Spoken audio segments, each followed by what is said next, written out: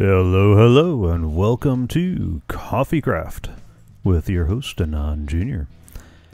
We are still in Season 0. We're still playing around on the server, and since here in the United States we had a long weekend, I want to go over some of the projects that we did. But first, behind me you see all these stone bricks and this wonderful little map and the declining sun. That's not part of the project, but what is we spent last week working out a little baseline for our rail track, because we do eventually want to set up a railway that will run you around everything that we're building and take you to various people's bases and whatnot. So we're gonna get a station going over here in this corner, and it's going to roughly head that way towards Arcaidius' base. It's going to roughly follow this track over to Rayest's Sky Temple of Doom, and it's going to end up on the backside of my castle there. At least for now, that is the end of the plan. We laid out a build palette using some prismarine and quartz. I think we might have enough, depending on how far apart we need to paste the pillars. That is one of the things that I do want to work on today as we go. But most importantly, I want to show you the things that are inside where the creepers are not. Now, we also expanded the lighting a little bit too. Still got to work on that direction though. Alright, let's run to safety, because of course it would turn night at the end. And as we go through the door into the backstage, you find a few things have changed. My egg farm has been moved. We'll get to that one in just a second. In its place, I threw some soul sand and some nether wart, because while I have not gotten into too much potion brewing just yet, that is on the horizon. Basically, I want to set up some single potion stations where all I got to do is hit a button and it'll pop out 3 of whatever potion it is that I'm trying to do. And because I only use about 3, maybe 4 different potions, so having dedicated brewing stations like that is better than me looking up the recipe every time for what do I need to do this. I will keep the 2 brewing stations I have upstairs by the enchanting station as they are, so that way on the off chance I need one of the other potions, I've got a couple of brewing stands ready to go for brewing those up. So nothing too much has changed over on this piece, other than the egg farm has been moved. I did move the portal back one. I got tired of these trapdoors being in the way every time I use the down elevator. Redid that so those actually fold right, and you'll notice something behind here. I absolutely hate zombie pigmen roaming around my base. That's why I have those 2 trapdoors in the first place. It was to keep the zombie pigmen from roaming around. And the only problem was, when you really did need to use them, they're blocking the portal. So you'd have to occasionally clear them out, and that was never fun. So I knocked the wall back just a little bit more, threw down some turtle eggs, which they love to go after, and put a little pit trap. Because the zombie pigmen see the trap doors as something that they can walk on, even though they are open, because they're dumb. So they go, oh, there's a block here I can walk on, there's a block there I can walk on, and I got enough room to jump on the egg. That's why the ceiling is so high. And so they try to make their way over there, they fall into the pit, they're not in my way. Realistically speaking, I could probably take these guys down, since I have that back there. But, yeah, no. I want to be doubly certain. And up this way, this is where a lot of the weekend was spent building this guy here at the end. I believe it was two or 3 weeks ago, you guys saw me building these guys on air, where I got my little cow farm going. That seems to be working out really well. Yeah, cooking up some beef and leather. And the sheep farm, I can't remember if I mentioned it last time or not, I ended up having to remove the button from them, because the pulse on the lava blade is long enough that the sheep start swimming up it and die in the lava. The cows are apparently hardier, so the lava blade doesn't kill them, or they die after the lava blade retracts. Same for the piggies. The sheep are the only one that seem to float up and die, and most of their drops get burnt. So I get rid of the button for now. I'm going to figure out if there's some way I can speed up the pulse with the same basic idea at another date. In the meantime, I got the little kill hole here and kill hole there, so that way I can still take them out. All the farms have them, so that way if you wanted the XP for killing the mobs, you can do that. Your choice. So this is the same basic egg farm as what I had before. Bunch of chickens on top of a hopper going into a box, which is full. What's mostly hidden behind there is a little contraption you saw me start working on previously. I showed the first layer, which I had to rebuild with a different design because what I had shown you last time didn't work.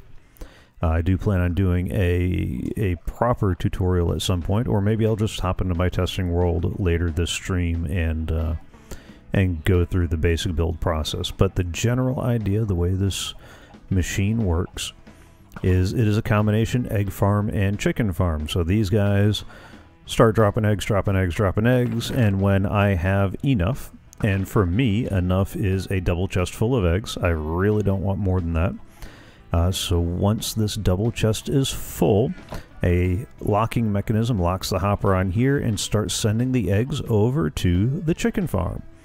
This is your bog standard chicken farm. You've seen 1,000,002 Minecrafters do it. This is a slightly modified version of the one that Avomance posted. I liked his design because I forgot that the hitbox on hoppers changed, so with the design from Mumbo Jumbo that I used to use all the time, these little guys kept crawling behind into the machinery. So, as you saw, perfectly timed for the camera. The eggs, when they pass by the box and go up into the feeding mechanism, also trigger the lava blade. So there's no clocks running all the time in the background. The only time the lava blade triggers is when another egg pops out. So these guys will collect in here until they either entity cram and die, or, which, not likely, or another egg comes out while they're adults and kills them. And as you can see, it's produced a fair amount. This could produce more cooked chicken than it is, faster, if I drop more guys in there. But I really don't want a repeat of the last server where the cooked chicken farm was producing so much chicken. That was pretty much my only food. That's all I used was cooked chicken, and it was still producing it faster than I was eating it. So there that is. And that guy takes up a fair chunk of space. I'm not sure what else I'm going to build out that way. I do plan on building this into a larger wheat farm and moving these two guys into individual cells in the hopes that that cuts down on the bread production. If there's nobody to toss it to, maybe they won't be tossing any bread to anybody. And I'm going to refit this cell, because it's about the same size as these guys. I'm going to refit this cell as a beetroot farm. While beetroots are pretty much useless, and most people don't use them, with the impending 1.14, I can use the beetroots and beetroot farm to feed a bone meal and villager trading. Because the villagers in 1.14 will trade. Sorry, did you hear a zombie? I heard a zombie.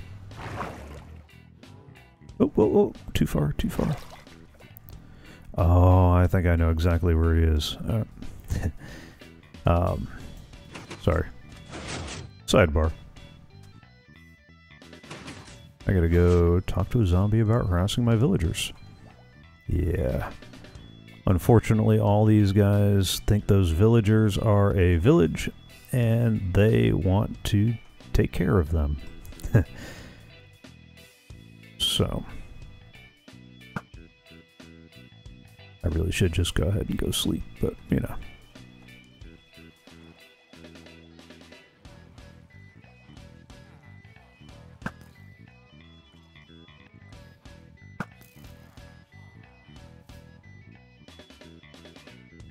never mind. Daylight's coming. Alright. Yes, so 1.14. Sorry, distracted by the zombies. So when 1.14 comes out, we can use the beetroots to trade with the villagers, and we can pump the beetroot and beetroot seeds into a composter and generate some more bone meal that way. And that will help with some of the other endeavors, because at some point over in the community area over there, we will get a tree farm going, and that is going to eat up a ton of bone meal. Also, when I find that I'm short on something, I do like using my little nano farm over here, and that chews through bone meal quick, about 3 droppers full. I still have not figured out why this guy over here on the right seems to runs out of bone meal at a slower rate than these two guys over here. I suspect it has something to do with the way the different dispensers are getting powered, but this works good enough that I haven't really devoted as much attention to it as I probably should. And there's one other really big project that I worked on this weekend, and we needed to go take a trip out to Arcaidius's Guardian Farm, or as Reyes likes to put it, the Angry Fish Farm. So let's get through there. Yep, and again, I do that because I don't like them wandering about. I wish there's a way you could carpet or put something on the nether portals to make them not a spawnable surface. I mean, I'm pretty sure there's some cheaty admin command thing you could do to keep the nether portal open and sub in glass instead of obsidian, but yeah, we don't do that kind of thing. Alright, long trip. I was also half tempted to start building a rail system in here so that way I can just hop in a cart and head out to the portal over by the Guardian Farm. But with as many different directions as this thing is going, I'm not sure that's going to be a useful idea. Although I wouldn't mind expanding this out so you could fly, so it's big enough to fly down. Maybe another day. Especially since I know there's a fair amount of lava over on my left there. That's why the torches stopped, because I kept running into lava buckets. And a lot of this area is... Come on, there we go. Is exposed to the outside. That is a very, very fragile shell. Alright, last time I tried to trip through the portal, that ended up going very, very badly. And if you haven't been on the stream in a while, or you haven't seen a recording in a while, you'll notice the portal has moved. Arcaidius has decided yet again to change the cap on his Guardian Farm over here. So he's going to build a different top. Wasn't quite getting the feel for what he had wanted before. And look at that beautiful pixel art. One of the other servers that the three of us played on for a little while, Arcaidius became so well known for his pixel art, people were dropping off random shulker boxes of sand, gravel, and dye, and commissioning requests. We had a nice Pip-Boy, Mega Man, and a few other things too. So I went to AFK for some Prismarine for our rail system, since we're doing all the rails in Prismarine and Quartz, and found out that the single double chest that we had going here was a really bad idea. That's not a lot of storage. And I wanted to expand on that a little bit. So, see if I can do this very carefully, because somebody loves their efficiency. And yeah, with strength and haste, you end up punching through a lot more than you expect to here. Ask me how I know. So let me be very careful. Okay. That still worked out alright. Yeah. So, I left all the hoppers and the hopper minecarts under the soul sand as they were. I just redirected them all so they fed into this guy, this little dropper. He's got a clock on the back of him that if there is one or more items in here, it will pulse out and dispense into this water stream whatever has collected. And then it goes down this water stream into this area, which, mind your step. Yeah, I found out just how big that is over on this side the hard way. So it's going to go through this water stream. I had a little trouble turning the corner, so I just threw 2 hoppers and called it done. Had a little dispenser down at the bottom hooked up to a redstone clock. Same kind of clock as what that guy over there has. And it pulses them up into the soul sand water elevator and into your bog standard storage sorter system. The problem that I ran into is originally I had a hopper here where this glass was, which allowed enough buffering that things filtered a little more reliably. But again, back to the hitboxes, I forgot that the hitbox on the hopper is not a square, it actually follows the contour of the hopper, which meant that items that were coming up the elevator were getting caught under this lip under the hopper. And so we were losing items that were going up, getting caught, and never getting pushed over into the hoppers. So I changed that hopper for a chunk of glass. I really should have moved this whole water column back one, but we were getting towards the end of a fair amount of frustration, particularly with trying to get items to round that corner. And there we go. If you've never seen how these work, you've got a row of hoppers or a water stream as an input stream. Right below that, you've got a set of items. The idea is this redstone torch locks the hopper so nothing can flow through. And then you fill it up with some sort of filter item. You can use any item you want. The best thing to do, though, is to use an item that is not generated by whatever it is that you're going to be feeding into it, and optimally to rename it to something so that way you don't have to worry about it stacking. So I made some filter fish, since we have an abundance of fish over here, and then you stack up whatever it is that you want to filter into this hopper. So when items come across into this hopper here, if it is a prismarine shard, this will go from 41 to 42, which will change the signal strength coming off of this comparator. So right now there's just enough signal strength to get to the edge.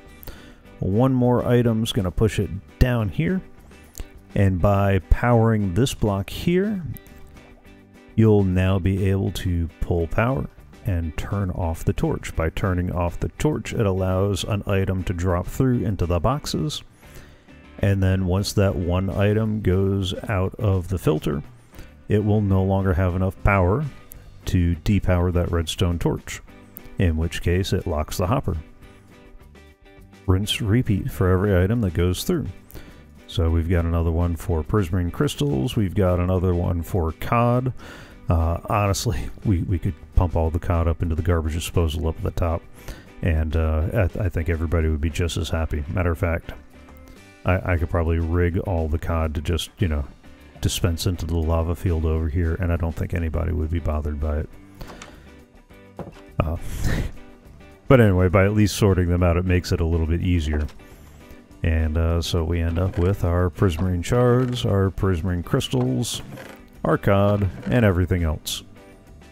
Some items may have come from the weekend build session, like our tuna fish. What? Tuna's the chicken of the sea, right? No. I needed some space in one of my boxes as temporary storage, and so I took a stack of eggs, tossed them about, and since I did not feel like trolling Arcaidius with a bunch of chickens running out of his base this time, especially since I wasn't sure if he was going to like how this ended up turning out space-wise and aesthetically. I wasn't going to leave all the chickens running around. Although, now that it's done... No, I'm not going to do that to him. So anyway, this is where all the overflow, all the other items that aren't those three end up going. And unfortunately, because I don't have that leading hopper going into the input chain, some of the prismarine shards end up going over into the overflow chests. It's a very small amount, usually when more than 2 or 3 drop at a time. And anyway, that does seem to work out pretty well. Although we found out the hard way that if you try to AFK over here in the backstage, it cuts off after a while.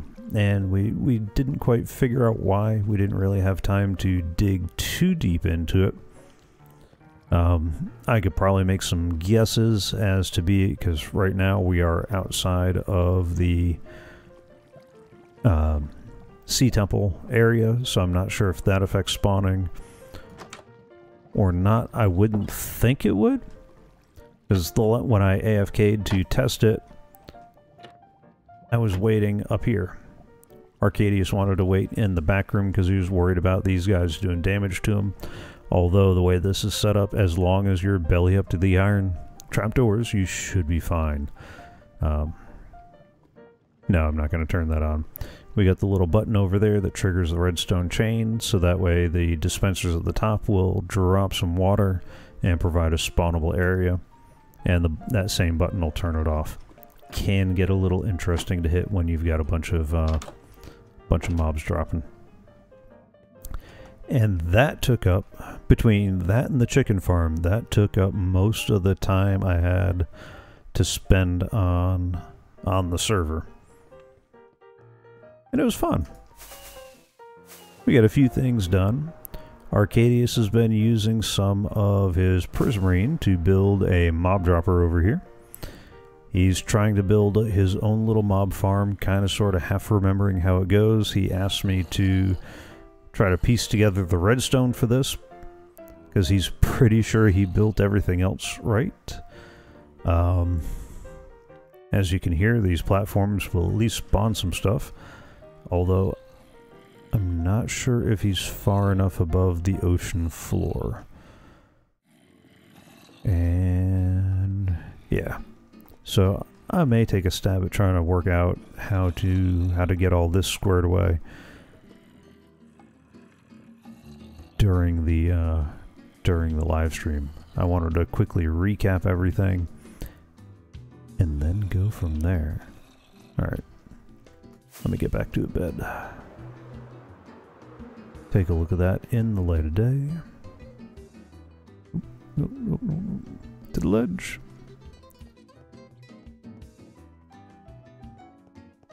I forgot which side the bed was on. Arcaidius does have some ideas for the design he's going to put on there, and he's going to put on there. There are some concerns with the recessed lighting like he did there. Namely, he's a little worried about hitting the redstone line that powers the droppers, although that should be easy to move. And he's got a cactus farm going where that stone brick is. Although that can be moved pretty easily. What cannot be moved easily is the giant lava lake that is behind that wall there. Ask us how we know about it. I came over one day to help Arcaidius clear out this area down to bedrock, and yeah, we had some struggles with that lava lake over there, that one over there, and it kind of curves around into that area there. Let's just say having somebody around with a bucket and a few other items was always nice. And I just noticed this over here. I was kind of wondering, is there a witch hut over here? No. That's a shame. Because if there was a witch hut over here, I would have asked Arcaidius to build a witch farm. The last server we played on that was not our own, he built a really, really nice witch farm. I don't know whose model he used, but it was very, very nice. Alright, so how do we want to do this? Let's grab our backpack. And let's grab... Oop, I just need one. An ender chest and a crafting table. And we'll grab some redstone stuff. Okay, good. Got water buckets and everything. I need to make some, almost everything I need to make some dispensers. Yeah, and if I need string, I can go to the spider farm we got over in the hills there. So, what is it that he was trying to do? Alright, let me grab this bottom. Can I make it? Oh, oh, oh, ow, ooh. Flying ace, I am not. There we go. Okay. So we need to power that dispenser. No, we need to eat. Then we need to figure out how we're going to power that dispenser to dispense the water. Alright, the nice thing about dispensers, if you power even an air block above them, they have some weird quasi-conductivity thing. So I'm going to need 1, 2, 3. Let me grab 4 observers, 3 more dispensers, and a fistful of redstone dust. See if I can get something towering up, because I'm thinking... Alright, I said 4 observers, right? Yeah, 4 observers. I'm gonna need a bunch of redstone. I'm gonna need... Ooh. There we go. Okay. I need a bunch more cobble. Bring some lumber.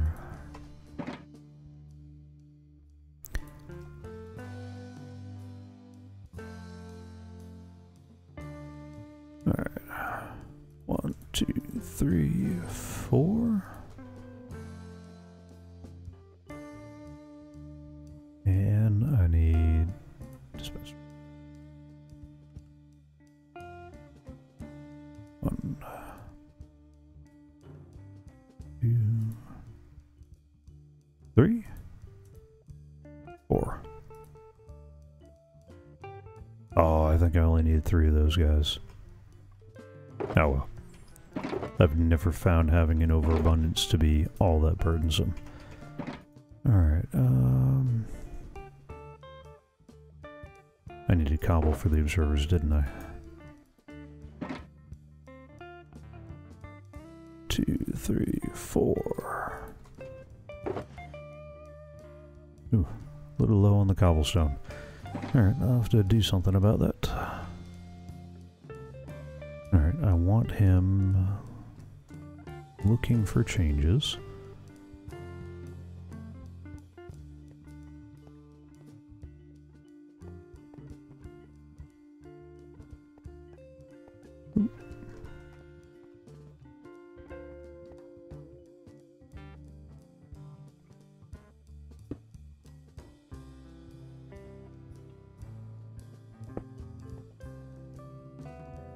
Yeah, let me go grab my wrench, and I think that's the basic idea. Gonna need 3 more buckets of water. You know what, let me just go ahead and make a couple of buckets, and it's not like I gotta worry about the water. Alright, 1, 2, 3.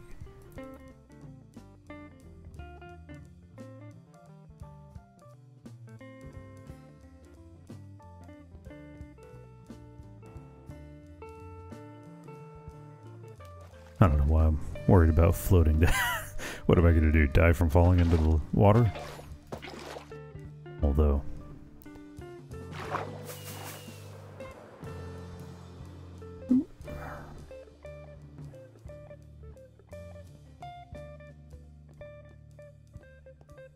Oh. Forgot. Half the reason I went up there was for my wrench. One of the data packs we have gives us this beautiful, beautiful wrench tool that we can use to rotate redstone and terracotta, glazed terracotta. So if you're trying to do a build like Rayest's, you don't have to figure out the weird Euclidean, etc. to make that work. There we go. Oop.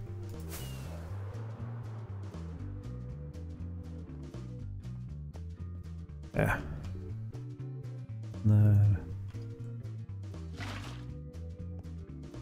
Yeah, that's what I thought.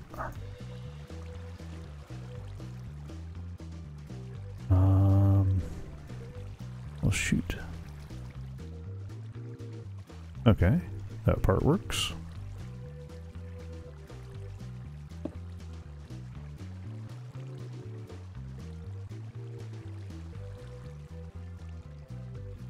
Facing west, down, up.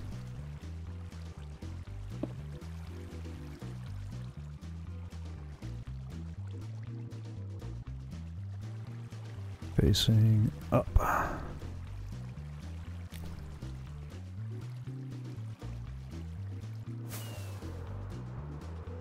Ooh. Come on.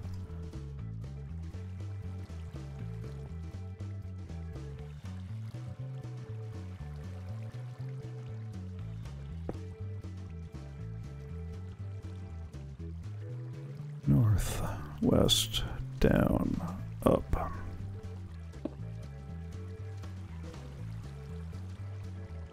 East, north, west, down, up.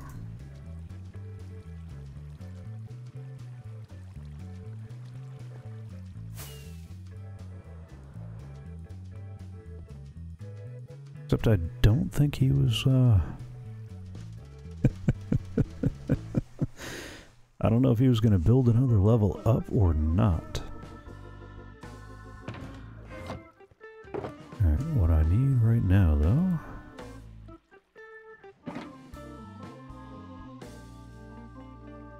is a redstone block.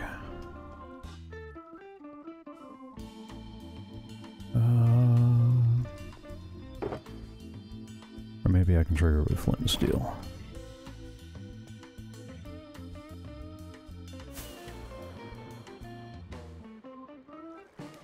Or I could just do this the easy way.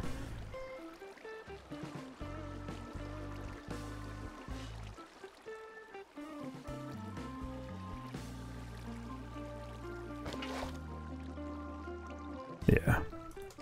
Why not do things the easy way? Alright, so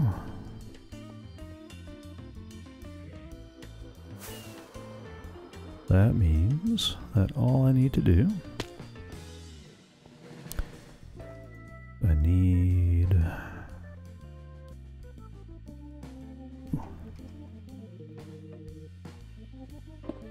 a block, something that I can trigger an update on.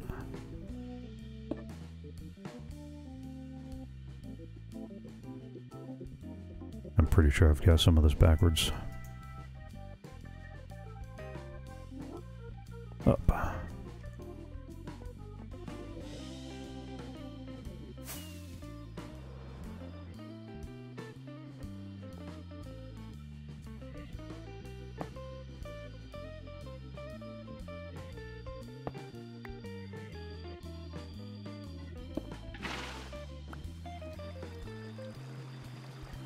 And did that trigger all of them? Yes, it did. Alright. So far, so good. Nappy time.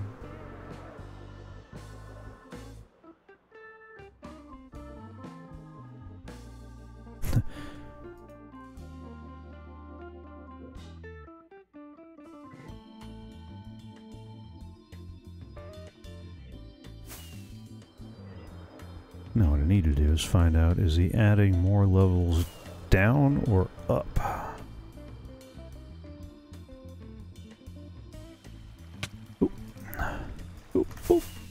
fly.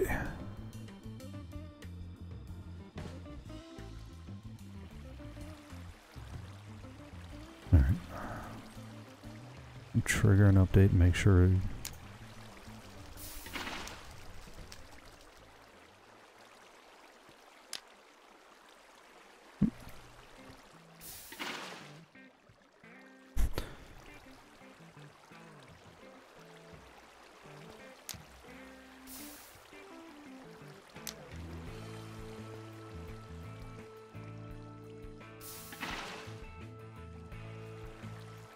This is not what I was hoping for.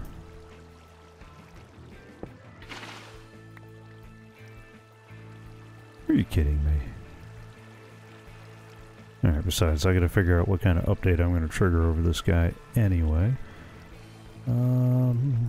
So let's do this. Let's go. Bam! Which is enough of an update anyway.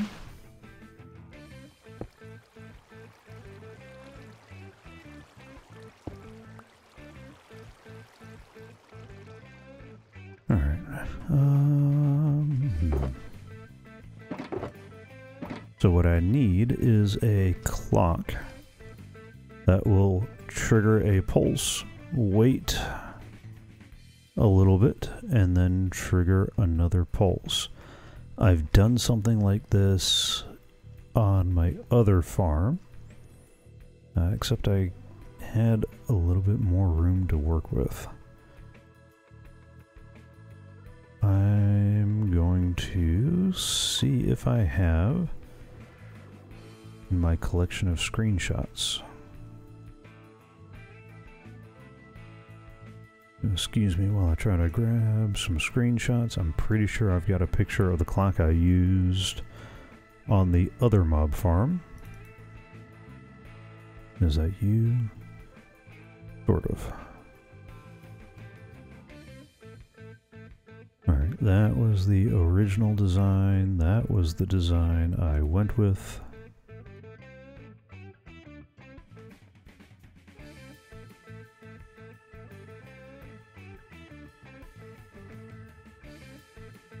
Alright, so...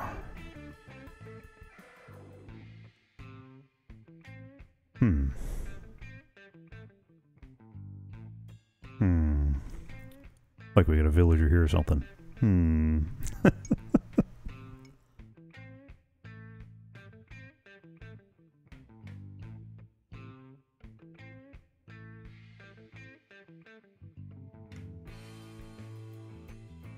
Alright, so what I need now are 2, 3, 4. I'm gonna need 2 hoppers because we're gonna start with ye old Etho hopper clock.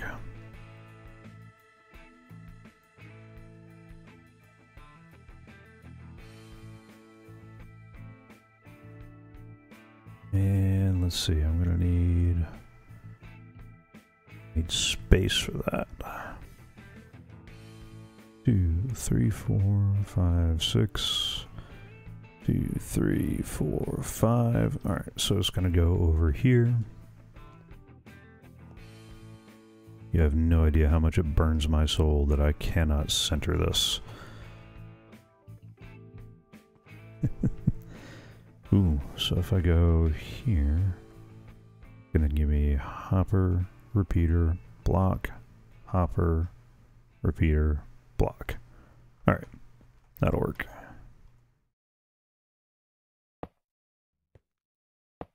So for the Etho hopper clock, basically what you're going to do is you're going to get 2 hoppers going into each other. So that lets items go from this hopper into this hopper and then back. We're going to need to move my redstone box. Hopefully I don't fall into that hole. And, alright, so I'm going to need quartz. That's right. I was looking for... I'm going to need 1, 2, 3.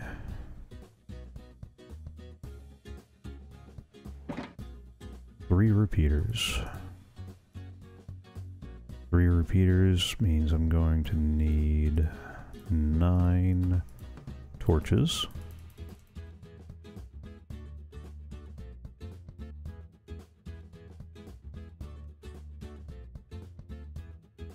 I am going to need 1, 2, 3, 4, 5, 6, 7, 8, 9, 10, 11, 12, 13.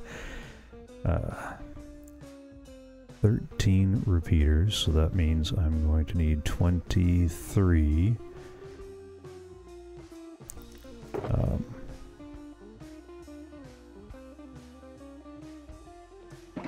23 torches.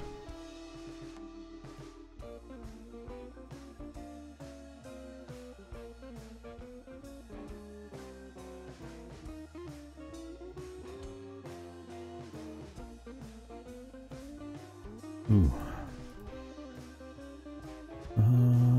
Am I going to have enough stone?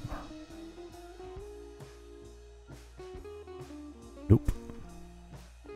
Fortunately, I know that Arcaidius still has an overabundance that he has not moved over to the community center. Oop. Since this is his project, we'll raid some of his supplies. I mean, you know, should have known that was going to happen.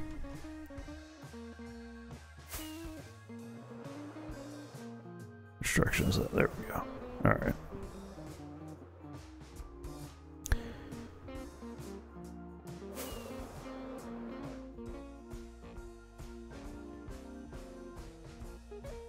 Alright, so we're going to need... What am I... Oh, I'm going to need more redstone dust, too.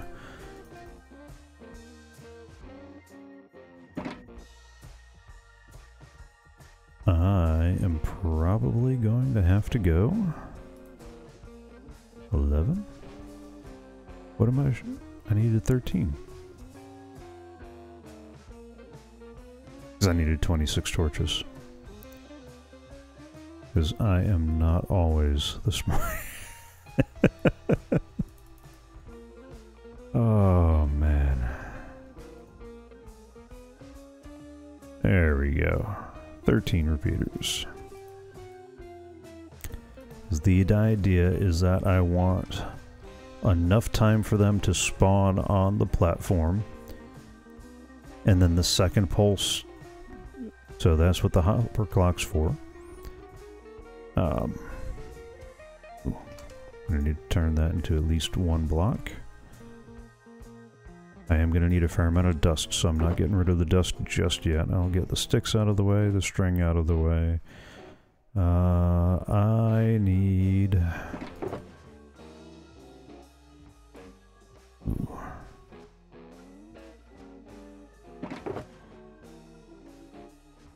I hope that's enough cobble.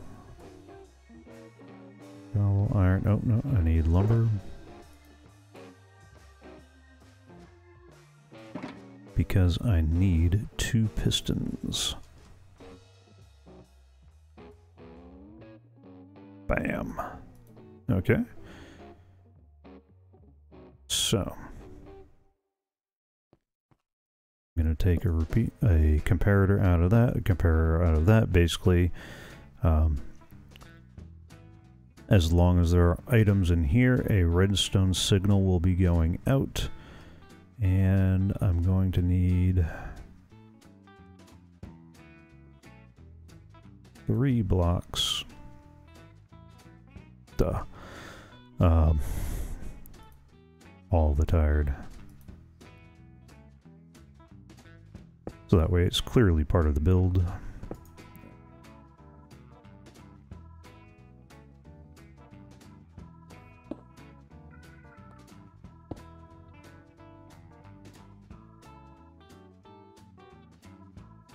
Let me set these guys down, then I'll explain what's going on.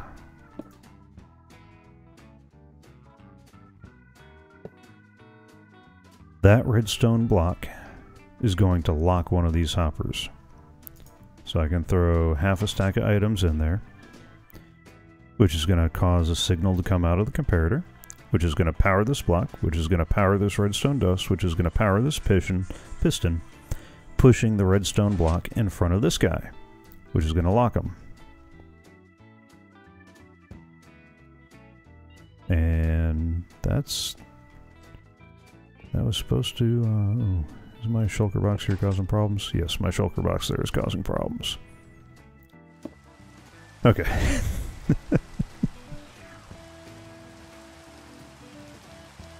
So, 2, 1, bam. This is empty.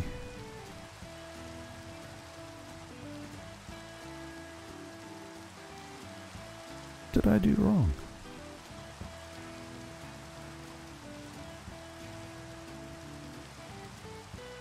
Bloody oath.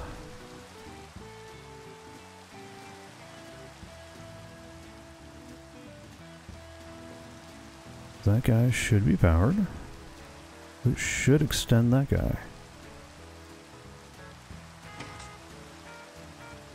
Let's try this again. From the top. I've done this a few times already, because I'm trying to explain it on air.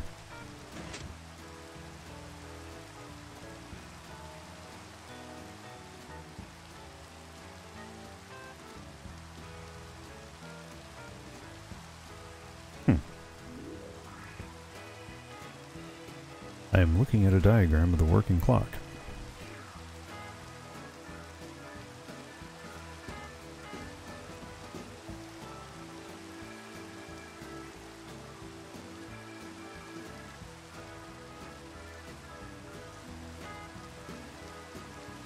You know, I will have a nice long think about this one and come back to this project a little bit later. Because what is supposed to happen?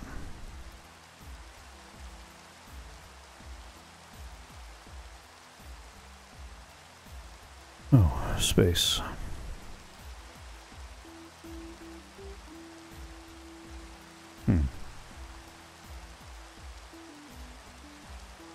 I was not expecting that problem. I'll have to organize this part a little bit better too. That kind of day, folks. That kind of day. Alright. Grab this guy. Put him back in there. I'll put those guys in there for now. And I don't even have room for them all. Get that guy back in there.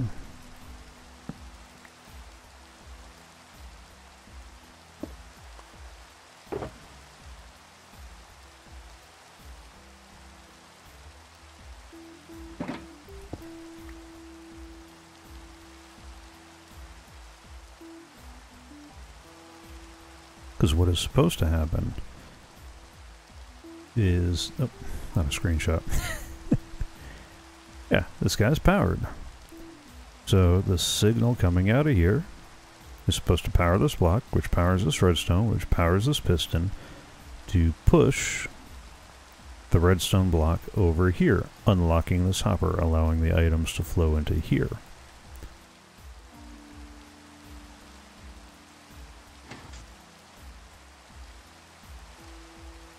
Pretty sure those are not supposed to be in subtract mode, because that would have taken a signal from somewhere else.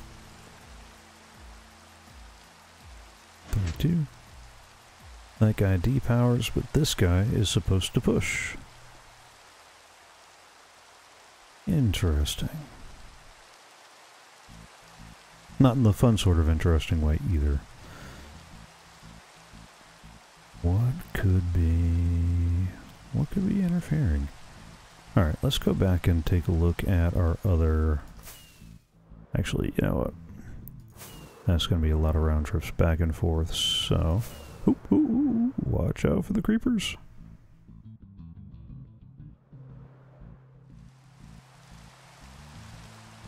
Let me log off here real quick.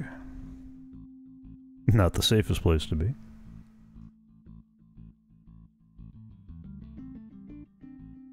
There's going to be something there when I respawn, isn't it? That's my luck. Alright. let's take a look at this thing back in the redstone testing world. Alright. Don't mind the mess. Not quite as extensive as other testing worlds you've seen. This is the guy that we have built under our base. And this is the clock that... Oh, were those supposed to be sticky pistons? Is it really that simple? It's probably really that simple. Because we got the... Yep, I left that empty because I didn't want the clock running while I wasn't in the world. There's no torches or anything on the underneath. We got two hoppers running into each other, comparators running off.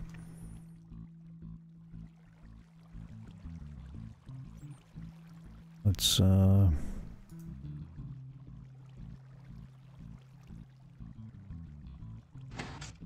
yep. So that powers that up. And this is the idea, is that we've got a signal which is set to do one pulse, which goes out this block and turns that on, and then goes through another delay and comes back through. Okay, so I think that was the only thing I missed, is those weren't supposed to be regular pistons, those are supposed to be sticky pistons. So we get our pulse, and then our delay to turn the water off. Here, we'll come back up this way a little bit. So that turns it off. So this is leaving plenty of times for mobs to spawn.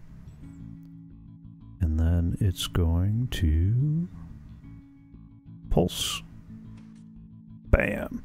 So we got one tick that comes up this way, turns all the droppers on, and then another tick that comes on a little bit of a delay to turn them off.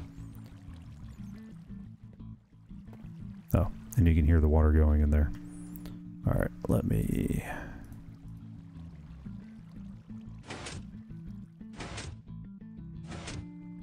There we go.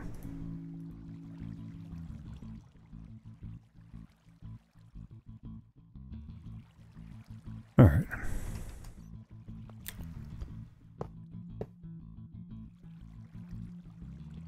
Do I have flowing water in all of here now? No? Good. Bats. And there I was testing everything else. Oh! Hi! I didn't realize you were there. If I had known, I wouldn't have left you there. Let me, put you out of my misery. There we go. Alright. So that is the basic mob dropper that we got going over at our base. We're going to set up a similar clock on a similar delay over at Arcaidius' base. I am 98% sure that I used a half stack in here. And since I'm here, I might as well show you the other bit with the chicken farm. Because we're here. Pay no attention to this. For the life of me, I don't remember what it was I was trying to figure out about Redstone. So, let's clear out some of the decoration and whatnot. Because we got a few different things going on here. I'll be a little careful as I pop stuff off.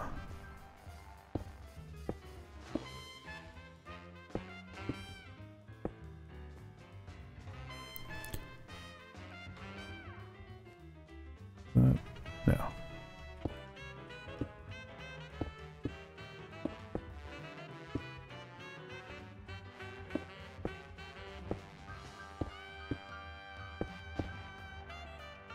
Okay, so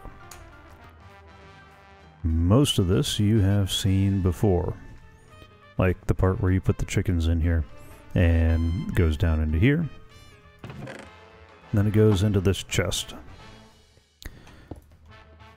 The way the comparator is set up is it is going to compare the power strength from this box to the power strength of the redstone block, which is 15. Which means the only time it's going to match and therefore output a signal is when this box is full. So if we were to take even one egg out. One egg short of a full box. One egg short of a full box is not full power, so no power comes. So until that box is completely full, there's no signal coming out of here, which means that this redstone block is up, which means that this torch is powered, locking the bottom hopper. With that bottom hopper locked, that means that the only things can go from here, down into here, into the box. That's it. The box is the only valid location. Once the box fills up, we now get a power signal off of the comparator because this is equal to this. And it's going to do two things. It's going to come in here, and it's going to split into this, which is locking that hopper there, and into this, which is powering that piston there. When that piston is powered, it drops the redstone block, which powers this repeater, which powers this block, which depowers this torch. Do I need to go through that one more time? So we get a signal off of the comparator. We lock that hopper, power this piston, which through a little bit of Rube Goldberg magic will depower that torch, unlocking this bottom hopper. So things can go into this hopper, but cannot flow out into the box because it is locked. Technically speaking, that is unnecessary because that box is full. If the box wasn't full, we wouldn't have the signal. But I didn't really think about that until I said it out loud. So what happens there? So from that bottom hopper, they're going to go into this dropper. And we got a little bit of a dropper elevator to bring them up to the level of the next farm. So we got a comparator signal coming off of the bottom dropper. So that way, as soon as the first item... Actually, I can just go ahead and go. So an item is in there. It has power, which powers that block, which depowers that torch, which opens up this hopper clock, which has an item in there. As long as that torch is powered, the item is locked into this hopper. When it becomes depowered, it moves the item over here, which draws power off of this comparator, which powers this block, and that starts this fun little torch tower and kind of pulses everything up, turning torches alternately on and off. So that block gets powered, which depowers that torch that you can barely see down there, which unpowers this box, allowing those two to turn back on. That torch turning on powers this dropper and this dropper. And so the rippling effect of power is going to ripple up all the droppers, including that guy over there. And it's going to bring them... No, that part was important. Which is why it really should have been wool. I was really trying to make sure that I had important components in wool. So, that dropper brings it into this hopper chain, which then puts it into that dropper. Or, sorry, this hopper. Once this hopper has an item, it powers this block. The observer notes that there has been a state change, which powers that bit of redstone dust, which triggers this observer, which powers this bit of redstone dust, which triggers both droppers, or both dispensers.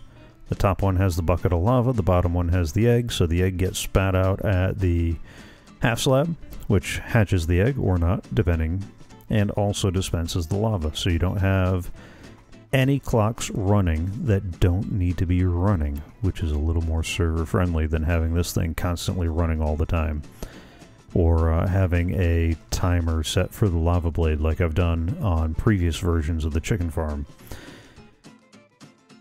And that makes this whole deal a little more server friendly, And this is pretty much what we have in CoffeeCraft, except I found out the hard way that I did not actually need that pulse right there.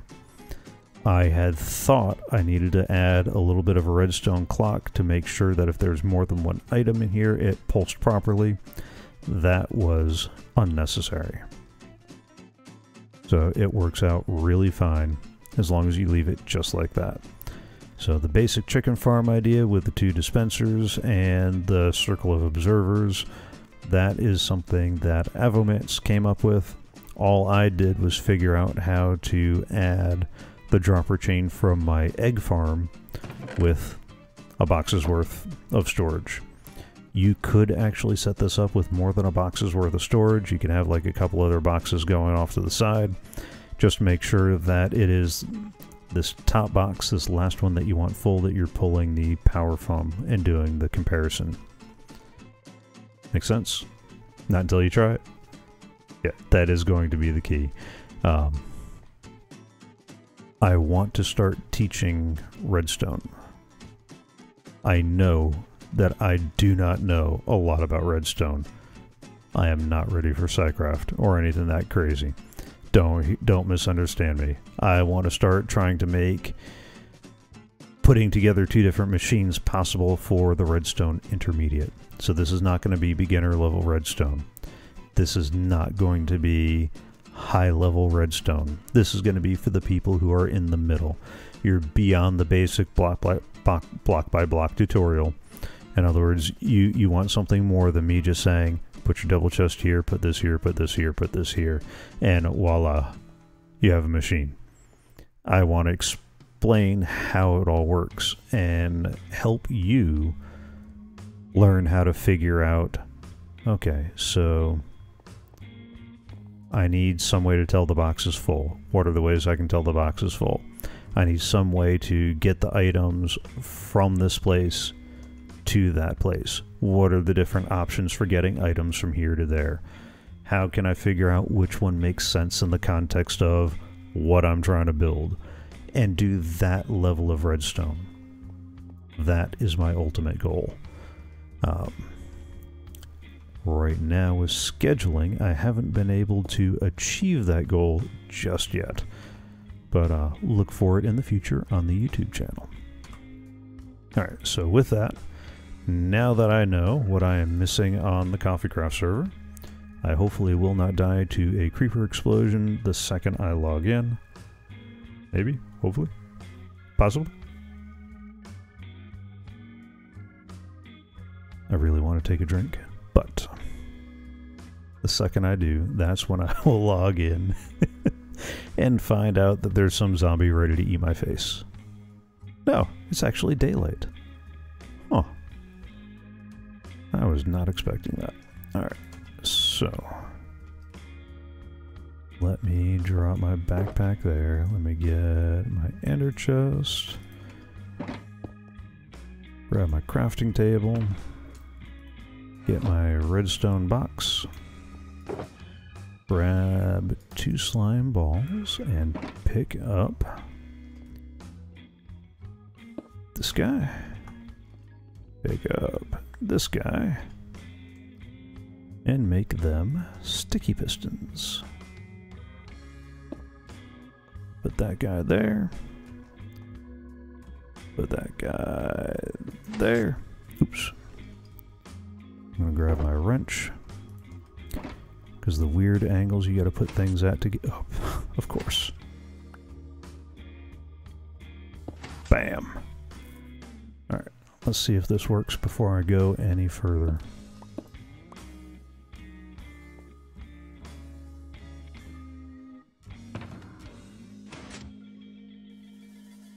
There we go. And after getting done saying that I really want to start teaching redstone, for the life of me, I have never been entirely certain why that has to be a sticky piston instead of a regular piston. But obviously that is a difference that matters. So I'll have to look that one up and fill you in on a later episode.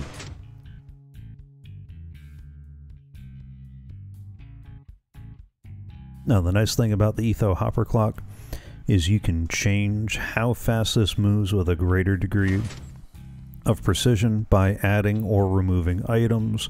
If you want a really long wait, you can add multiple stacks of items. If you want it shorter, add less. Obviously, that one that we did on the chicken farm was really quick, and that only had one item in there. So what I need to do now is I need to figure out where I'm going to take this signal, because I've got a couple things that have to happen with it. I need to split the signal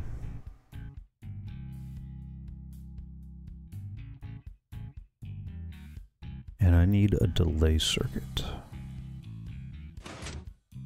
So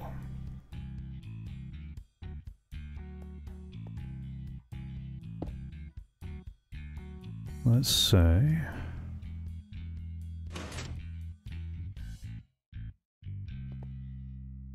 I grab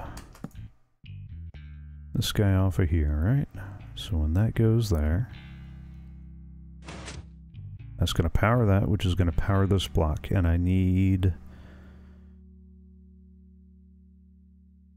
to take 2 signals off of the block, right?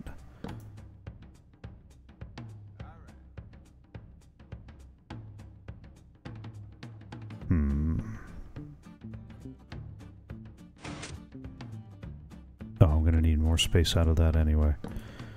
Alright. So let's get rid of that. Let's get rid of that.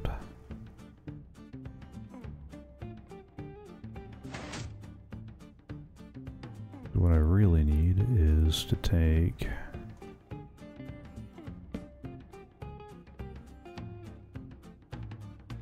Nope. Need more space.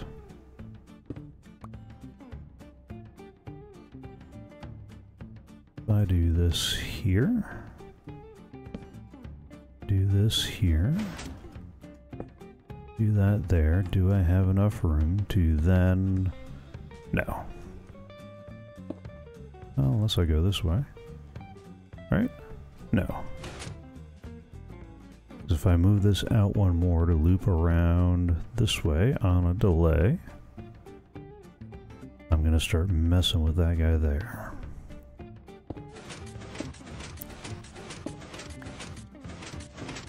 Actually,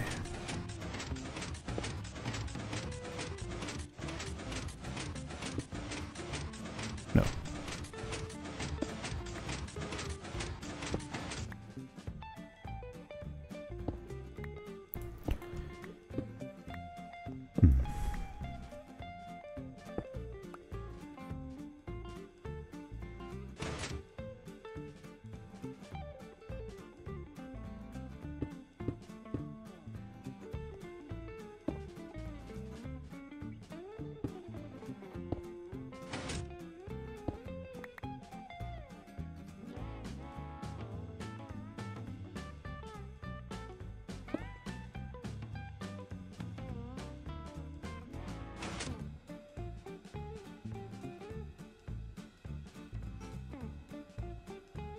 Okay, that might be it.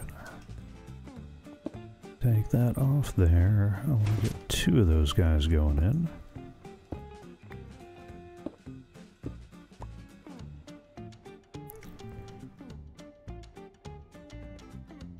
Got power. Gonna want a repeater on a little bit of a delay. Going into this guy, going into this guy, going into my block.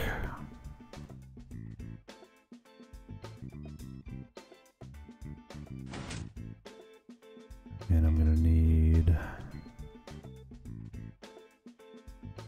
my delay circuit to power.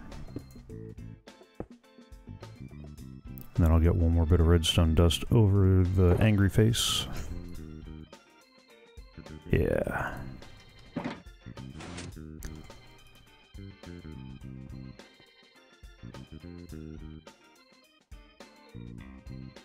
Alright, so that should give me a pulse.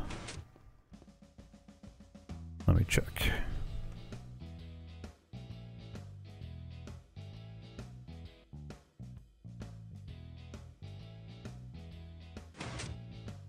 There we go. Alright, so that gives me 2 pulses. Basically what we're doing is we're powering this redstone line, and we're sending power into the comparator, and on a little bit of a delay we're sending more power into the comparator, except the 2 power levels are going to end up being such that this one is greater, turning this off. But because we got the delay, there is going to be a brief second where this power is less than this power, in which case this block will be powered and it's going to send that out. So we get a short pulse of power coming off of this, one of which is going to come around here into this guy and trigger that. Now I just need to build the delay circuit, and I've got 2, 3, 4, 5, 6, 7, 8, 9, 10, and they're all set to 4 ticks delay. So I just need to figure out how, in this tight space, I'm going to arrange 10 of these guys to come back in. 2, 3, put a dot. And we'll go there. Put a dot.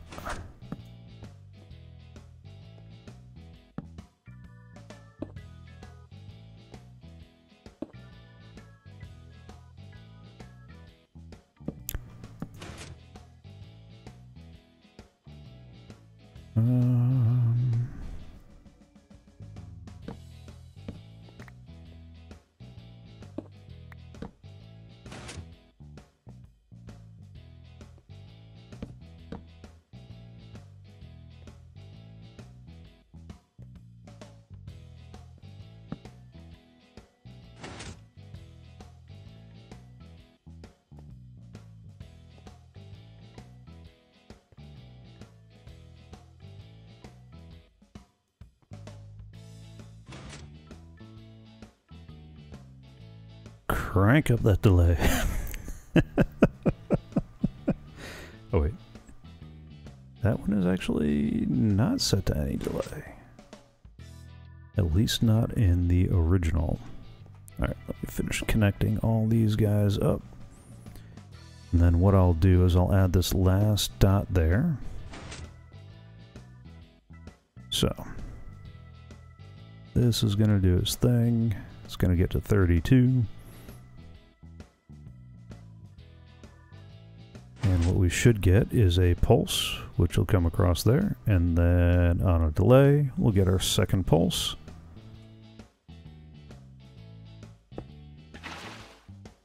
Oops. Now I just need to get this on the reverse. Or I can just go down to each layer and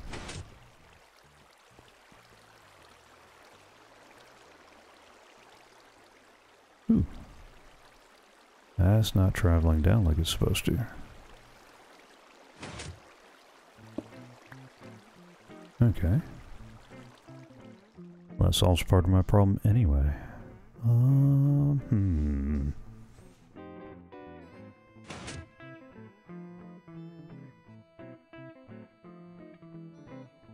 Well, what are my options? I need something that's going to cause an update on this guy. I could go back. Alright, alright. Just wait. So what I'm going to do is I'm going to leave that redstone dust there. Oop. I'm going to go through all these guys real quick. I'm going to grab the bucket. Grab the water.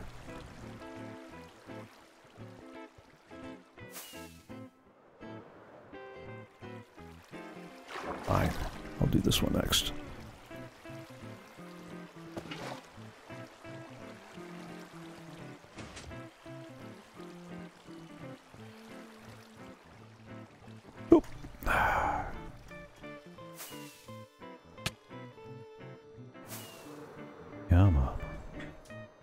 This is what a lot of the weekend was like. Try to struggle. Trying to get this to work. Because I am most definitely an advanced amateur on this one. Actually, no, advanced amateur probably is not right. Believe it or not, there are technical terms for levels of skill acquisition.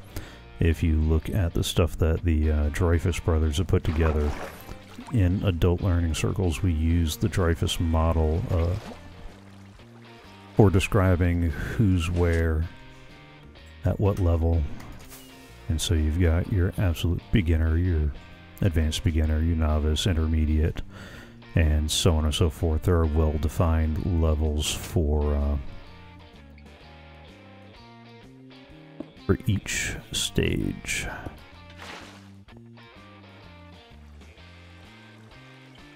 Oh, that's right, because that changed. Alright, let me grab...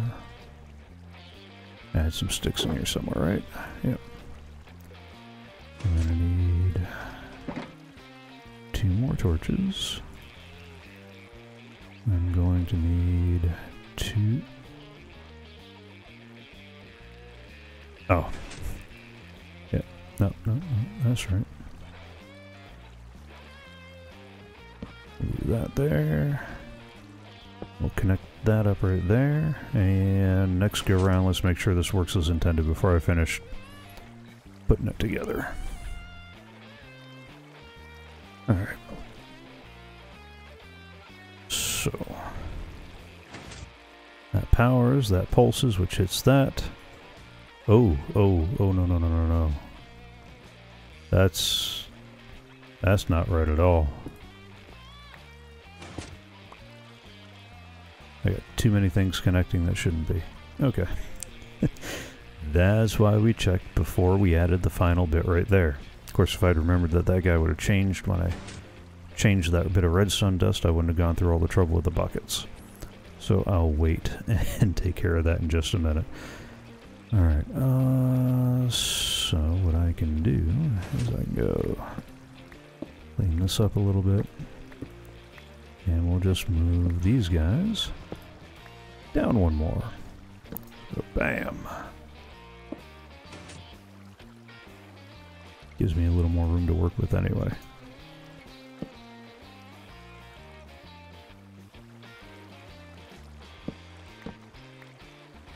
I could just come straight back.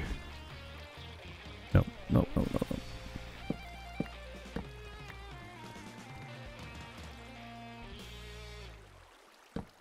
2, 3, 4. Okay, there we go.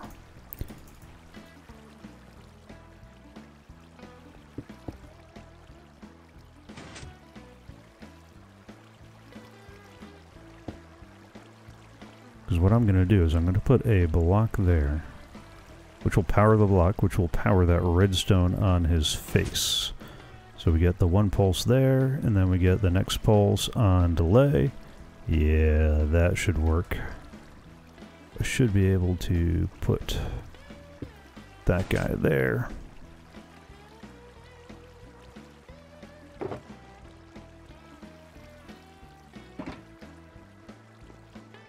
Alright, so when this goes next...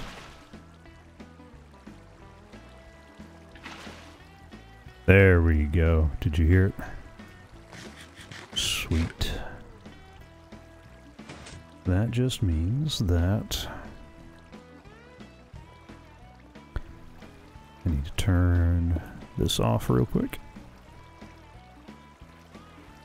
while I reverse all the buckets again.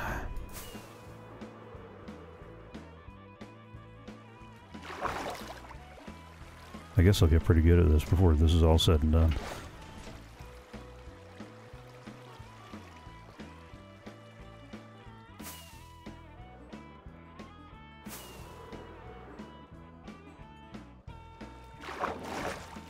Nice thing about this, I'm flying into water. Makes it marginally safer. Alright. Boom. Ooh. Mind the ledge.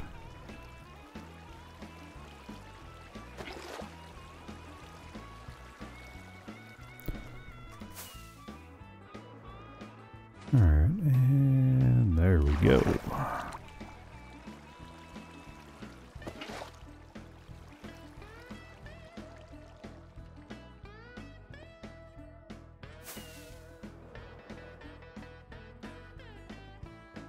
Bam.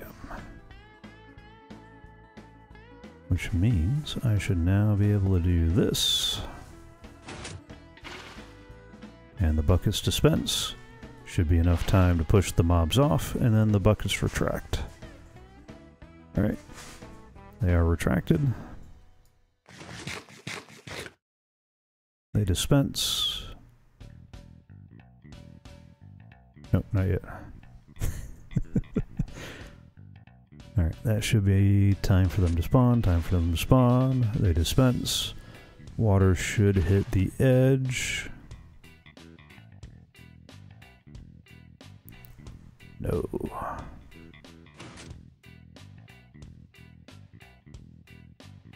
Okay. So what this is telling me is we do not have enough delay.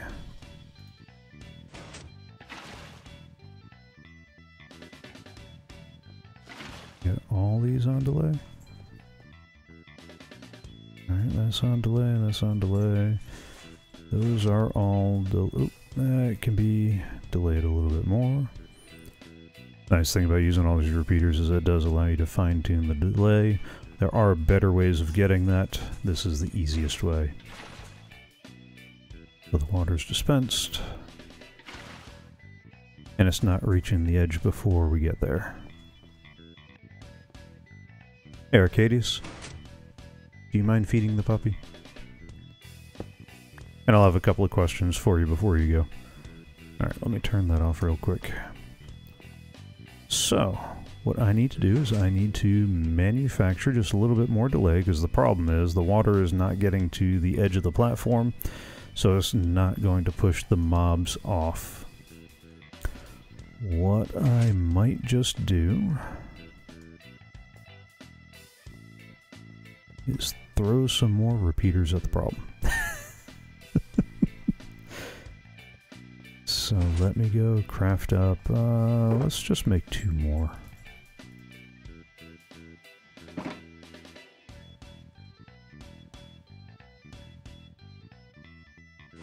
I did it again. Okay. I said I wanted to make 2 more repeaters, and I just grabbed myself enough to make 1 more. So we got 2 more repeaters, which will allow us to add 8 more ticks of delay. And we can easily pop one in right there. Where else can we add a little more delay?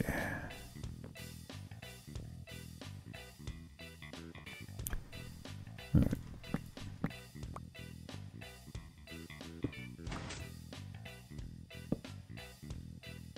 We'll do that there. Then we'll go 1, 2, 3. Crank up the delay. Oop. Connect the dots.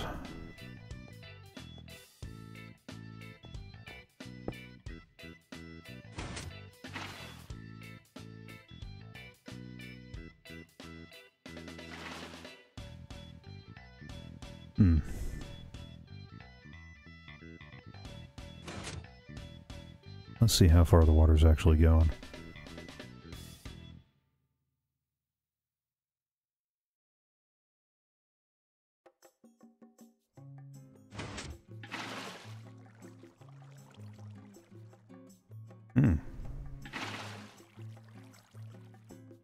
Maybe it's not the delay. We're getting... oh.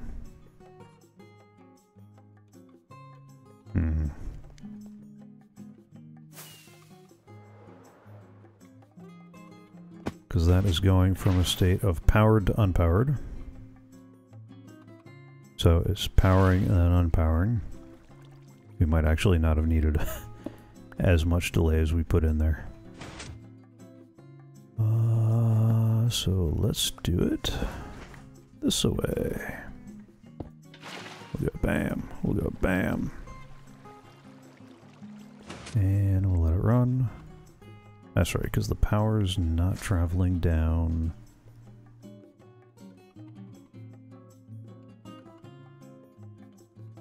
Why is the power not traveling down?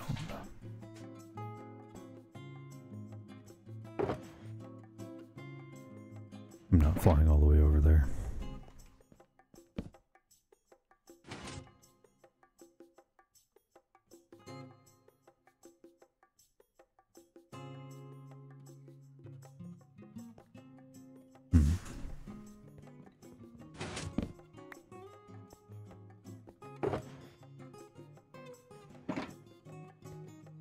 Alright, I could hunt down some videos that show easier ways of doing this, but I'm stubborn.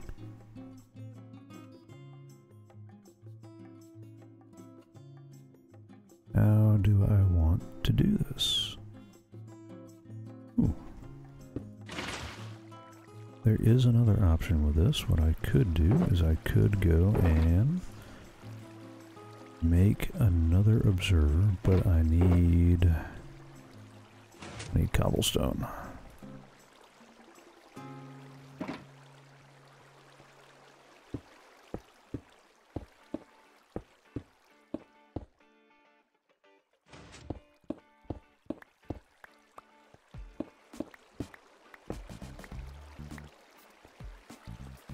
Alright, let's grab another observer.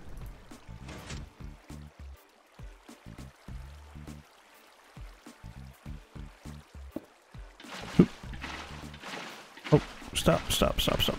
Oh, bugger. There we go. And we'll go like that.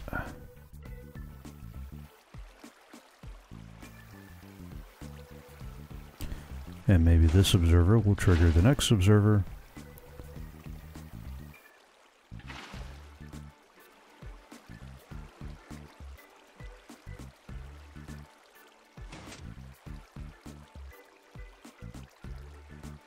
Working on it. This is where you wanted all the clock machinery, right?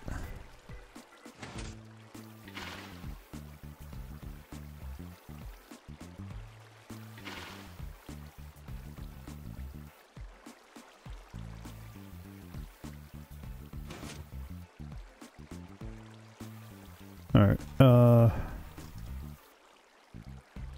to the top.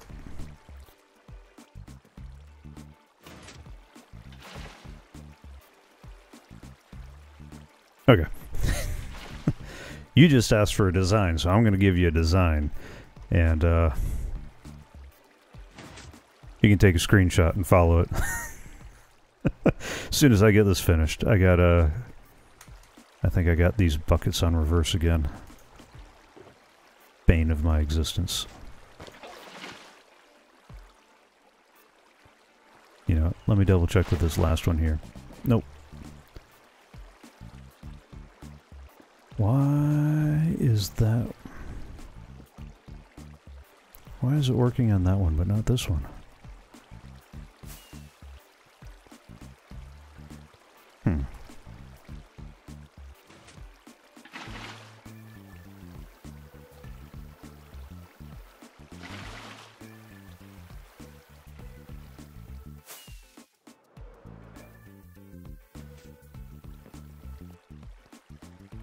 Actually.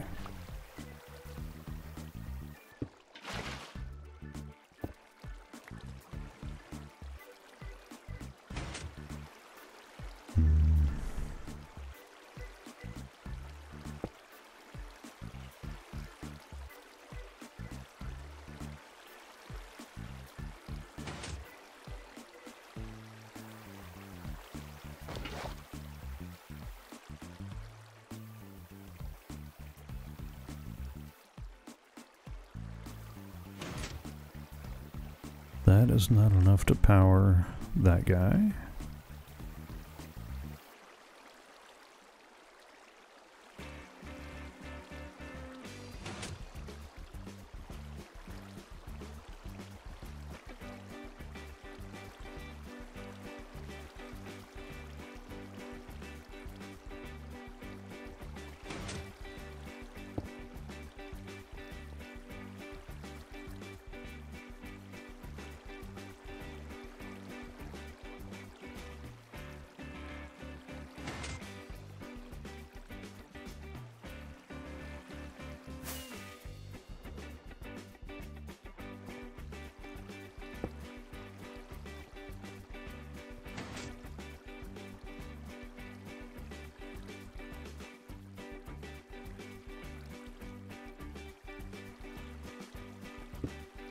No, that's not right either.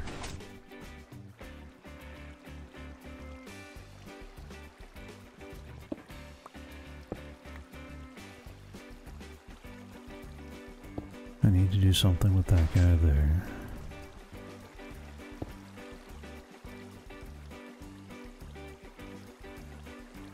That will trigger that guy there.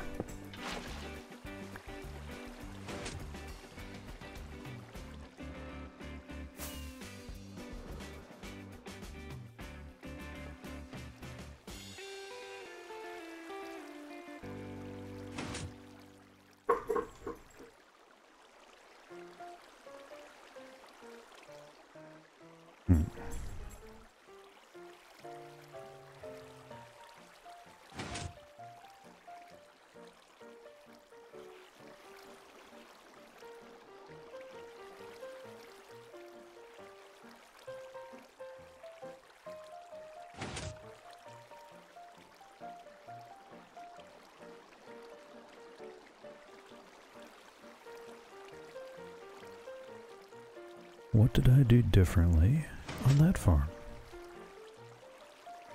Oh, that's right. No, that's not right. What in the world?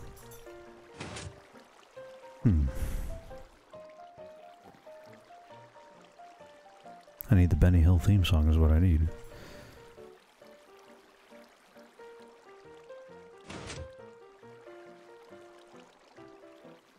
Because that is a pulse traveling on the mob farm on my end. That is a pulse traveling up a torch tower. So it is still a regular pulse.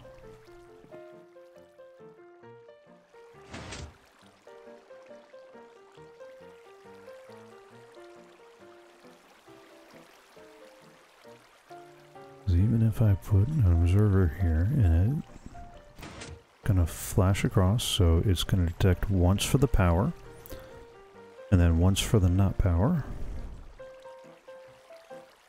Oh, okay.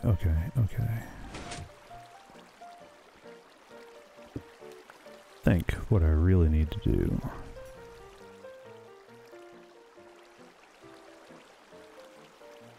Is switch up the order on these guys.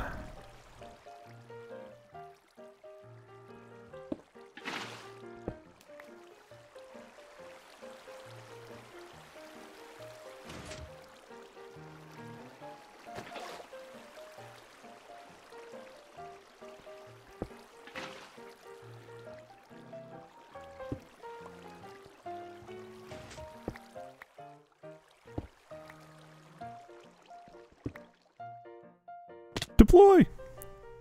Or Featherfall. That can work too.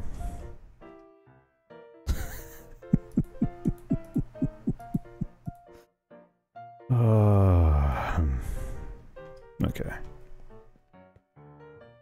I need to grab some more rockets soon too. Yep. Matter of fact, soon as I land, I need to get work. Aw, are you kidding me? Seriously, dude?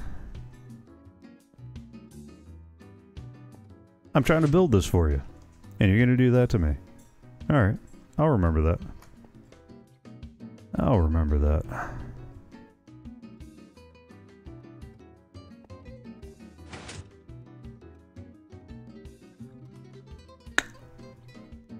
Gotcha.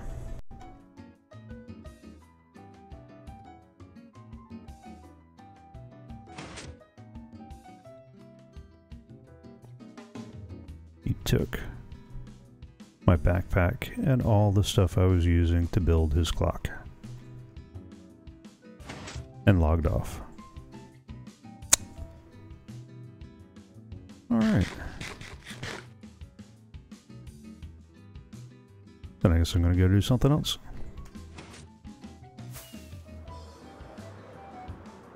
Let me stop by his ender chest over here. Grab my rocket box.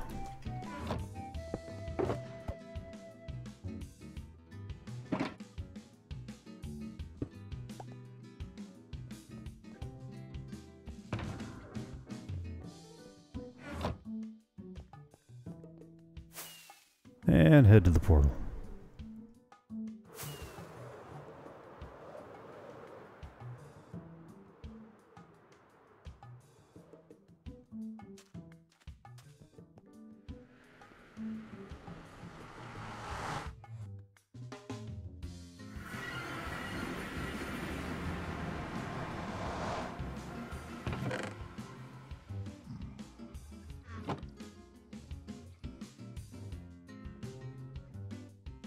Alright, what other products do we have on our list over here? Farm. Still gotta find a design for that one. Gotta redesign the trading center. Need to figure out what we're gonna do about the new villager breeder and iron farms for when 1.14 comes out. Those are gonna be separate buildings.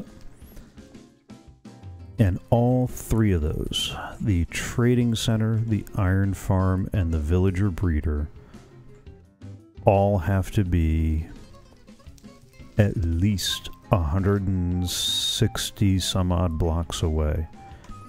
I've heard some people say 160, others say 164. For my own sanity, I'm going to go ahead and say 164. I'll probably make it more than that. What I'm thinking of doing is locating the spawn chunk again and putting the iron farm down at bedrock. Because the nice thing about the new iron farms, they do not require sky access. So you don't have to worry about whether or not, you know, the villagers and the doors and all that can see the sky. Let me harvest this while I'm thinking about it.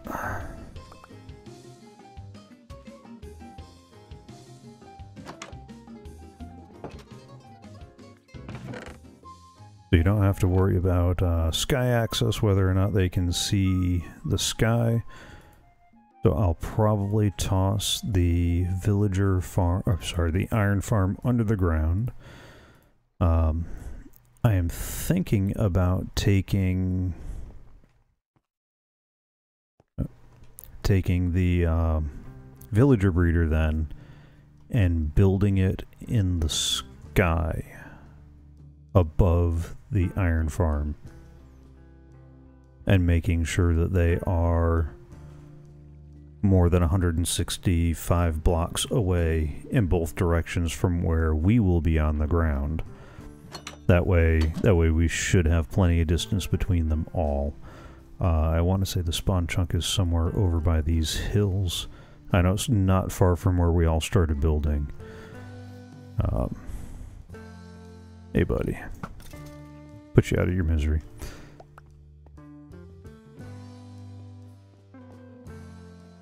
Is there another one? No, there was another one. Oh, no. No, you can go. Oh, no! Oh!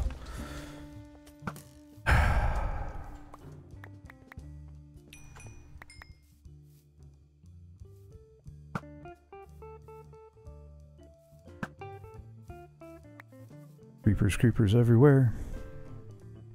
No, the spawn is not in the swamp.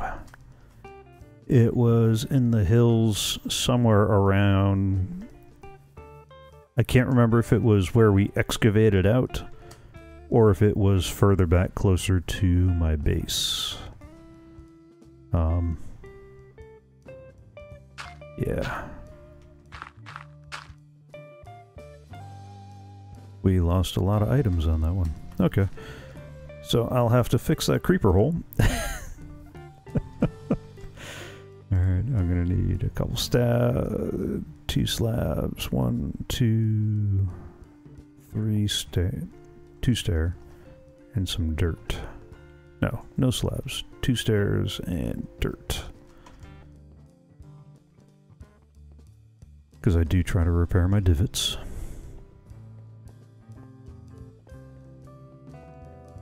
But anyway, one of the things that I definitely want to make sure we do with the villager farm, though, is because an excessive amount of villagers will really mess with server memory and performance. Set up an on-off switch so that way we can turn the breeder on or off, depending on if we need more villagers or not. Yeah, that ought to be enough there. I know that's more than I needed, but I suddenly forgot the number that I needed. Short-term memory something or other.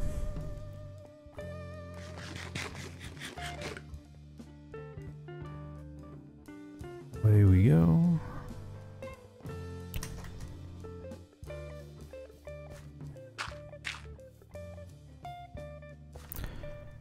But yeah, because I want the villager breeder to run when we need the villagers, but not when we don't.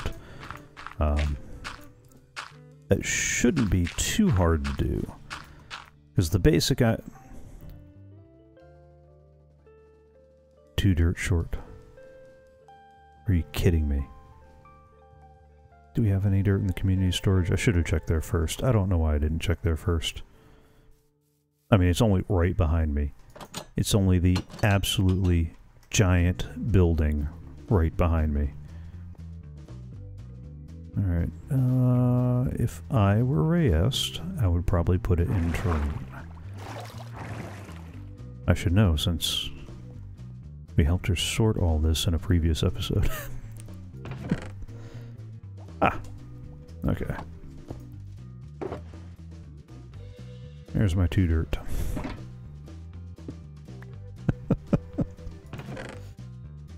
Oh my, okay. Alright, am I skilled enough to pull this off? Ish. That was a few more rockets than I wanted to spend, but I got the farms.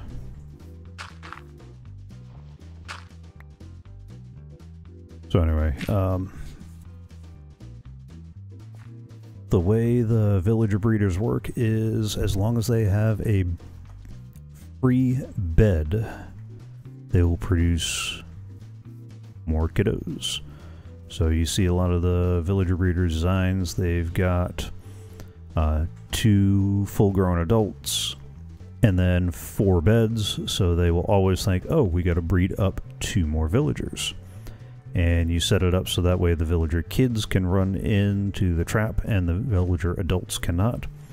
And basically I'll leave it set up so that way the 2 kids fall into a holding cell that we can either trigger for them to fall safely down to where we want them, or leave them up where they're at. And if we leave them up where they're at, they'll see the village has 4 people in it, and we'll stop breeding until we turn the village on, drop the 2 villagers that are there down to where we are, and let them continue about their business. But it's been a little while since yeah. I really think the spawn chunk's over here by this hill. I'll have to go look up how to find that out again. Alright. So, still a little bit of redstone work, still trying to figure out why that pulse wasn't working the way I thought it would. I think it's because instead of actually getting the power, which this one is, it's getting a quick pulse from the observer, which is turning it on and off. So maybe the observers were the wrong way to go on that one. I'm trying to figure this one out myself without hitting reference videos, because that is the best way to sharpen your skills, is to actually try to figure it out for yourself for a few go-rounds. Somewhere around here should be the back door to the redstone machine that's running all that. Probably that right up there, isn't it? Yep. Yep. Alright, ooh. Isn't that an interesting problem? But I don't want to go breaking it, because obviously I'm going to struggle if I need to fix it again. Alright, time to do some admin type stuff. Game mode spectator.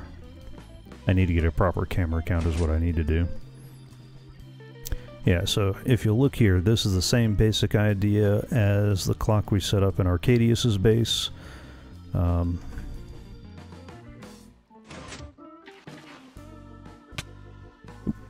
Took a little damage on that one. So we've got our hopper clock going.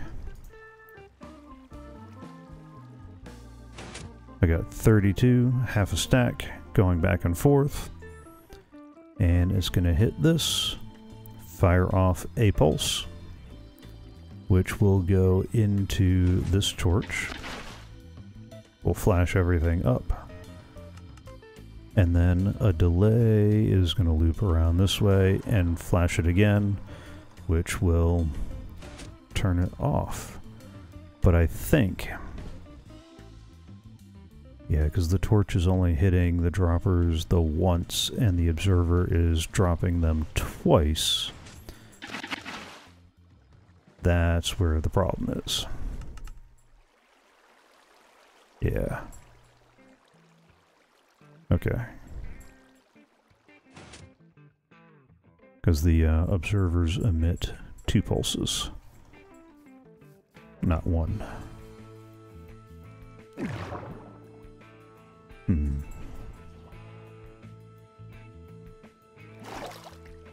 Alright, guess what I'm going to be thinking about between now and next week. Now, again, I know I can go and look at some of the other videos. I probably will eventually break down and reference one of the other videos. But in the meantime, I'm going to keep futzing with that, since it is getting close to stopping time right now, and I do have to be up for work tomorrow morning. I'm going to I'm going to cut off the stream for the moment, and I will see you all next week. Hopefully I will be able to start producing videos soon. I want to do the server tour. I want to go through a little bit more detail on a couple of the different redstone machines that we're using, particularly stuff like the chicken farm, where I'm adapting somebody else's design and adding a new twist to it. And just go from there. So with that said, we stream CoffeeCraft on Tuesdays at 7 p.m. Eastern U.S. time. That's -4 UTC still, I think. I don't think everybody's gotten on the daylight savings time yet. And on Thursdays, so in 2 days, I am doing Games Revisited, where I look at classic games and give them a fresh look. Yeah, so this will either be a nostalgia trip if you played it back in the day, or a chance to be exposed to some classic games if you didn't see them the first time around or never got a chance to play through. We're currently going through Star Wars Knights of the Old Republic. We're 3 episodes in, so that's really quick to catch up there. And if I've got it right, we should be doing it for another... Alright, there's about 60 hours worth of content. I'm doing a 3-hour stream. So that's about 20 weeks. We're 3 weeks in, so that should be about 17 more weeks, and then we'll move on to the next game. Those are rough guesstimates. I'm trying to make sure that anything that requires grinding I do off camera, so you don't have to endure that. Unless you want to turn that into a Q&A time. That is up to anybody who is actually listening. If there's anybody out there. And on Fridays, so Games Revisited starts at 6 p.m. on Thursdays, and on Fridays at 7 p.m. we do World of Tanks with a couple of friends, jokingly calling it the 47%, because, well, we make the top half possible. And the idea is to be far more entertaining and encouraging a positive community atmosphere, not what's developed here of late. I do have plans for a couple others that I would like to launch in the very near future, so keep an eye on my website over at anonjr.com or up on Twitter at anonjr, although I'm not as social on the social networks as I should be. So if you don't see a lot coming out of there, that it's not that you're missing anything. I just haven't been on in a while. And all the video archives are on our YouTube channel. Links can be found on the Mixer and Twitch profiles and at anonjr.com. So have fun, enjoy, and I will bid you adieu.